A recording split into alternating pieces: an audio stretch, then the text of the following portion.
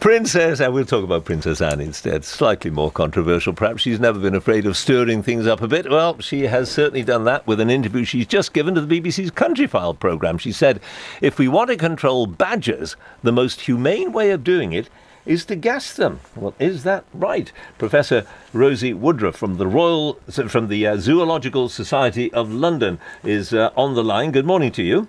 Good morning. We did try it, didn't we, in the 70s? We did, yes. Gassing badgers was government policy in the 70s. And if you go back to reports at the time, they're full of frustration about how it just wasn't very effective. Sets would be gassed and then opened up again by the badgers again and again and again.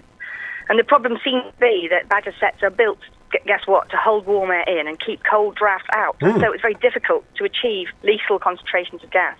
And sublethal concentrations of gas were inhumane. That's why ministers banned gassing in 1982. But it was a different sort. We used cyanide then, didn't we? Or they used cyanide of some sort then, didn't they? Correct. Yes.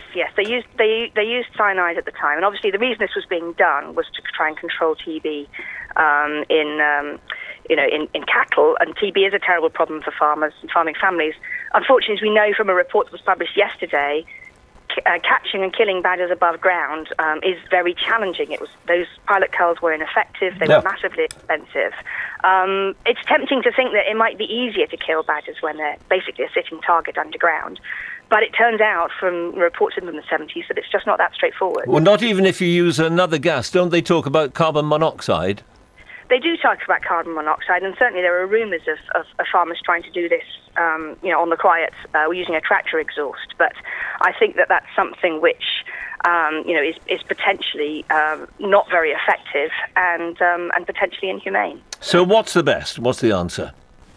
Well, I think the answer has to be something which is humane, and which is more like vaccination of badgers. We know that vaccination of badgers is a very promising approach. Very expensive.